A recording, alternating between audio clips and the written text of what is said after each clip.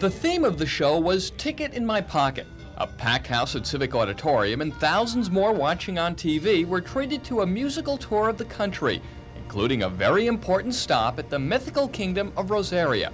Here, there was business to be done, choosing a queen for the 1984 Rose Festival. Ladies and gentlemen, Princess Stephanie of Lincoln High School.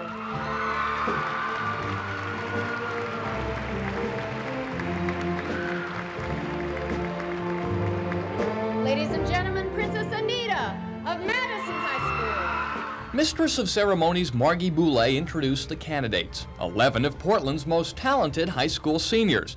Friends and family members cheered, and the princesses responded with curtsies of regal elegance. Judges would be grading the girls on poise and appearance, and also speaking ability. Why do you enjoy soccer? I enjoy soccer so much is because it's about the only sport where you can get somebody back without getting kicked out of the game. But I do have to say that the worst part of wrestling is being a wrestler's girlfriend and sitting at home and having him try out all those moves that he learned in practice on you. Now it was time for the judges to wrestle, to decide which member of the royal court would wear the royal crown. But in the meantime, the train to Rosaria made a stop in the Midwest, and singer Stephen Jenkins got on board. Gary, Indiana, not Louisiana, Paris, France, New York, or Rome. But Gary, Indiana, my home sweet home.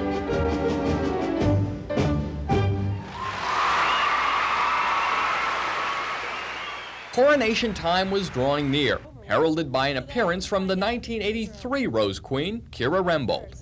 I'd like to thank the City of Portland for giving me one of the most enjoyable, exciting, rewarding, and unique experiences that I've ever had. Though my year of reign is now complete, the memories will always be alive in my mind. But Queen Kira's term wasn't over just yet. There was still one final thing she had to do. The 1984 Queen of Rosaria is Stephanie Durr of Central Catholic High School. It was a memorable moment, not just for Stephanie, but for the city. For the first time ever, a Rose Festival queen had been chosen from Central Catholic High, which until recently had been an all-boys school. So as a new tradition began, an old one continued. Portland adorned its brown-eyed monarch with all the symbols of her reign. Then came the formal investiture by the Prime Minister of Rosaria, Ralph Shepard. By authority vested in me as Prime Minister of the Royal Rosarians, I crown you Queen Stephanie, Queen of the 1984 Rose Festival.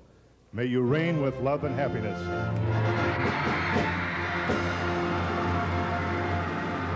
Now it was time for Queen Stephanie to perform her first official duty, issuing the royal proclamation the city was waiting for. May our 76th year of celebration bring peace and happiness to all. Citizens of Rosaria, I now proclaim the 1984 Rose Festival officially open.